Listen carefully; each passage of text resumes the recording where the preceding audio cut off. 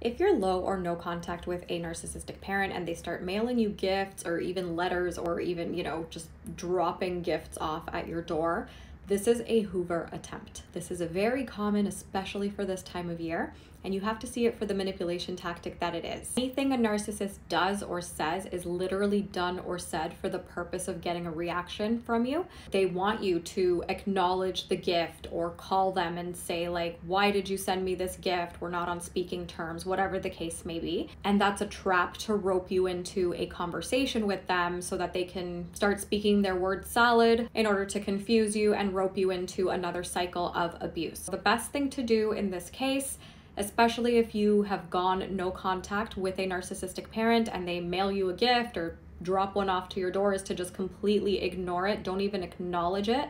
Do whatever you want with the gift. You could return to sender, but that's kind of a reaction. So, less is more from your part. You can donate it, you can keep it. It makes no difference at the end of the day, because this is literally just another tool to try and manipulate you and get supply from you. This is something that I cover in my holiday survival guide. It's only $9, or you can join my exclusive community membership where I've shared my holiday survival guide ebook, walkthrough video, plus my holiday masterclass, and you can join the community for less than $1 per day. Just follow the link in the description to get the ebook or to join my exclusive community membership.